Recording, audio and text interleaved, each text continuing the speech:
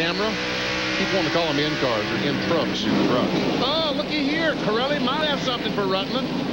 He got close. May have touched him just a little bit to let him know he was there. Corelli looking for his first win of the year, working on Rutman.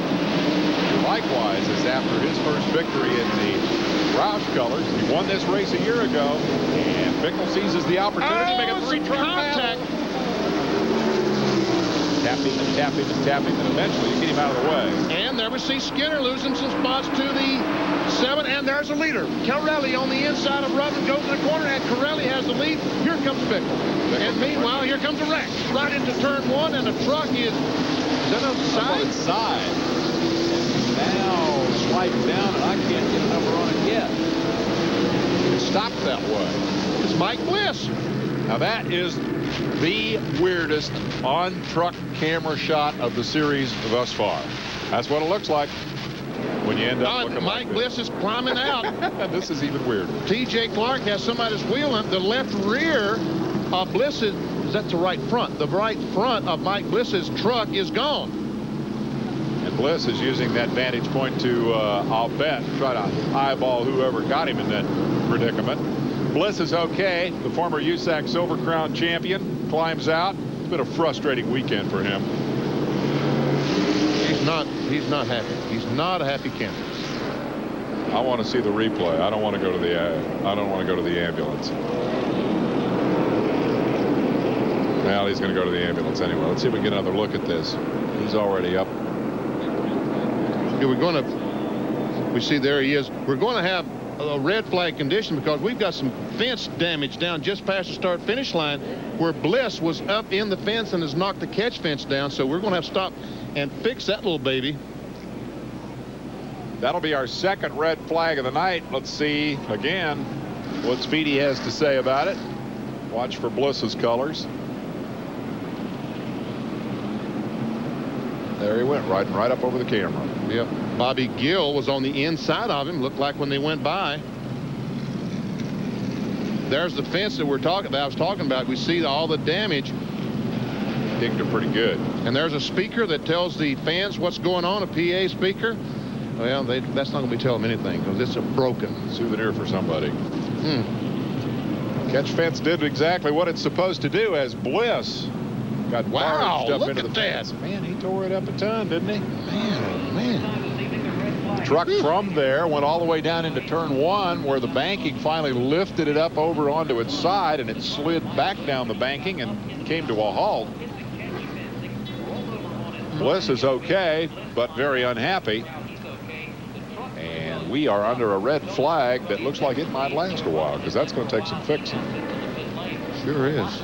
And folks just stand there kind of looking at that and scratching their heads. We see that Bliss's truck is back on the ground. All right, here's the one we want to see. This will be Bliss, onboard camera, real time, look and listen.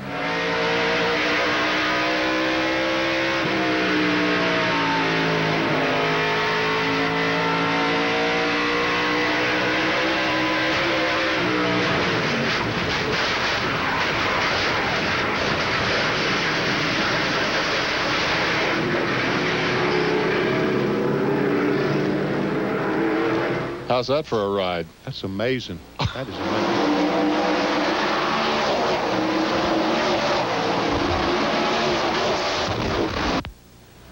Man. Speedy. He is right with him. Ricky Rudd in the Quaker State Buick. We ride with him. Spin in turn 1. Bobby Hillen against the wall again. We'll see if the yellow comes out. Yeah, I don't believe he's going to get off of that wall. But let's see. Well, there's Lee. He did get off the wall. He did get off the wall. No yellow. 2 laps to go. White flag will come out next time around. Here comes Ricky Rudd moving to the inside of Dale Earnhardt. He's not going to be able to pass him at the moment. Let's see what happens on the final lap of the race. Here comes the field down for the white flag. 1 more to go. Rudd is inside of Dale Earnhardt as they go into turn number 1, and both of them spin. And Jeff Bodine takes the lead. Earnhardt spins along with Ricky Rudd. Here comes Jeff Bodine, who'll come down and win the Holly Farms 400. Bodine wins.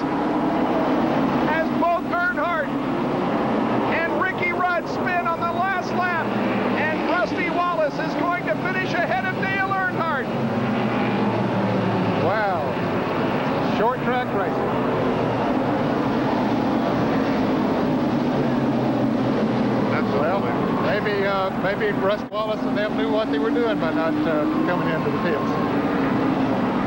Wow. The final short track race of 1980s of the decade ends. And boy, it had a tremendous ending. As Ricky Rudd and Dale Earnhardt spun on the last lap, giving Jeff Bodine, who was running in third position, the win. And more importantly, Rusty Wallace, who was running in 10th position, finished ahead of Dale Earnhardt. He finished 7th. Earnhardt finished 10th. And so he maintains the lead. Let's go to Dick Bergman, who's with Childress. Well, Richard, you had quite a view of that thing. What do you see happen?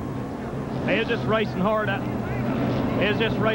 couldn't tell. Ricky got into Dale. You know, hell, I don't know. Y'all seen it too. What were you telling your driver? You were just talking to Dale. What were you telling him, and what was he telling you? And I just told all of them to be cool. You know, we just can't afford no trouble now. We give it our best shot. That's the way it goes. And they're looking up pit road now. The crews are going up pit road. Everybody's headed up pit road right now. Both the Childress crew is on its way up pit road, and also the Quaker State crew on the way up pit road. And while all this is happening, Jeff Bodine has pulled into victory lane and wins the Holly Farms 400. We'll be right back. Finish to the Holly Farms 400. The guys running first and second crash out on the last lap. Ricky Rudd and Dale Earnhardt giving Jeff Bodine his win, and there he is in victory lane. Let's go to Dick Bergman, who's with Ricky Rudd. Ricky, what happened up there? Well, I don't know. Dale and I got together. His handling went away after that last restart, and I got on the inside of him. And I felt like he came down on me. I don't know. All I know is we got together. You know, I hated that happened. We were going to have a good run for the victory there.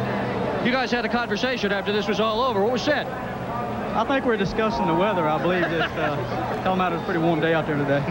Ricky Rudd with a good run, but it didn't end in victory lane for him here this afternoon. Everybody's and the weather is very nice indeed. And here's a replay now of the action that occurred when the two came into the pits. That's Chocolate Myers, who is having a discussion with some of the members of the Ricky Rudd team. There's Larry McReynolds holding back one of the other members, and here comes a NASCAR official to say, okay, guys, cool it. The race is over, and Dick Bergman is with Dale Earnhardt. Dale, what happened up there? I've really seen it on TV. Well, how do you see it? You obviously were involved. I gave him the whole bottom lane. He knocked the shit out of him. That's what happened. Dale Earnhardt obviously upset about this situation. Obviously not.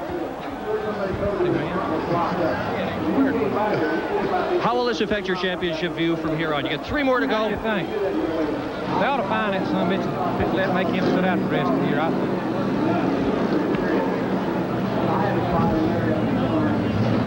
And so on live television, we have candid comments from Dale Earnhardt involved in this incident with Ricky Rudd on the last lap of the Holly Farms 400. Earnhardt was leading the race, got taken out. He finished 10th. Rusty Wallace went on to maintain the Winston Cup points lead, and, well, Jeff Bodine, who was running third, came out as the winner of the race.